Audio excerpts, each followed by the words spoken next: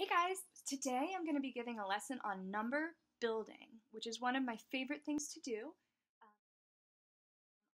We are at home, which means we don't have all of our Montessori materials, but everything that's on my rug right now you can actually print out from our folder. I'll show the links in the description. So here's the setup. I have the large card layout spread out. And by the time you're doing this, your child should be able to spread this out on their own. I also have some of these printouts of my golden beads. I've got a stack of units, tens, hundreds, and thousands. I also have a recording sheet for this work. You can print that out from our folder, and I have markers. You could use colored pencils as well, in the same colors as these numerals. So I've got green, blue, and red. In the Montessori classroom, you would have everything spread out. So your bank would be somewhere across the classroom that you'd have to walk to actually get the bead materials. A lot of times you would have the large card layout in another space, and then finally you would be building your numbers on and still another space. So it really depends on your child. Some children really need that extra movement, and the extra movement helps to really solidify the learning concepts that they're doing. So if your child is such a child, feel free to put the large card layout on the table over there and put the beads in another room, and finally have a special spot where they're going to be building their numerals. You have to kind of weigh out how much movement do they need versus how much distraction can they handle and going from one place to another. Alrighty, so to get started, we're going to do these number categories one category at a time. So, for example, I would bring over a numeral, and I would say to the child, can you go and get this many units? They would go to wherever the bank is and bring back 1, 2, 3. That's right, you brought back 3 units. Okay, Now, can you fetch this many tens? 4 tens, okay. Let's get 4 tens. 1, 2, 3, 4. Let's see what you brought back. 10, 20, 30, 40, or 4 tens.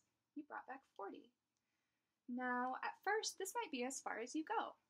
You would show your child, wow, let's see how much we have all together.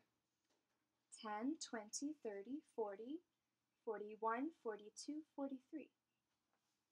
Wow, if we put this 3 on top of here, we make the numeral 43. Awesome. Now, if your child is past that and they understand that well, then you might keep going. Okay, let's get 100. This says 600. Let's fetch 600s from the bank. 100, 200, 300, 400, 500, 600. 600. Okay, and now let's get 1,000 amount. And I'm seeing I'm going to run out of space, so I'm going to move this over. And let's get this numeral. 2,000. Okay, let's get that from the bank. 1,000, 2,000. Fantastic. So now we're ready to put our numerals together and see what we get. In the classroom, if I had real cards of this and not just paper slips, I do something I like to call the magic slide. I can try it with the paper slips. I'm going to stack them all up on the left-hand side over here, and then slide to reveal the numeral that we built. Let's read this together. 2,643. 2,643. Wow, we built that number. To record it, we're going to use these same colors that are on here. So my thousands, are green. 2,000. My 100 is red. 600. My tens column is blue. 40. And my units are back to green. 2,643. We built that. And you would celebrate with them this achievement of building this giant number. Then before you move on, you'll reset. So let's put everything back. And you can increase this in difficulty as your child is able. So the way I just showed you, we got just one category at a time. As they progress, you would be able to choose all of them at the same time and say, okay, I want you to go and get this many beads from the bank. They would bring those down.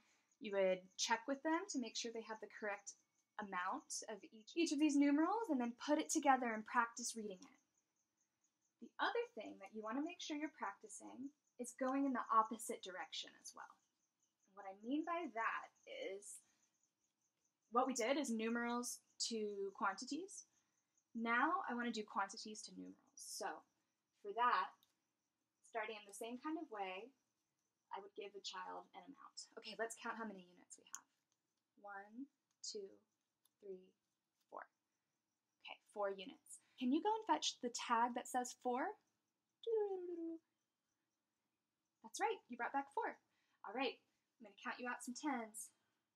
10, 20, 30. 10, 20, 30. Okay, we'll get the 30 tag. Set out some hundreds. 100. 200, 300, 400, 400. And remember, ideally, like all this is spread out so that there's more movement in it, but for the sake of this video, I wanted it to all be together. And I'm just going to put out 1,000. They would bring back this. Then we would practice putting it all together and reading it.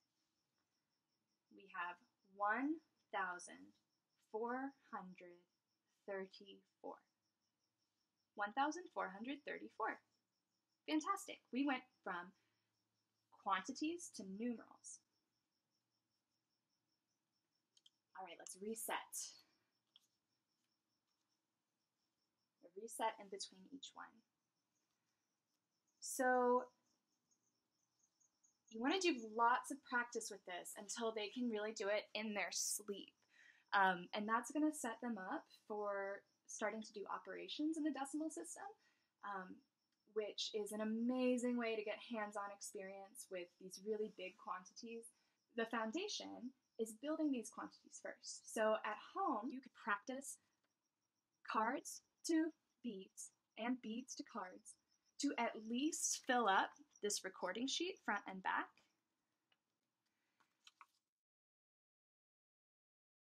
And if they need more practice with it from there, I would keep going.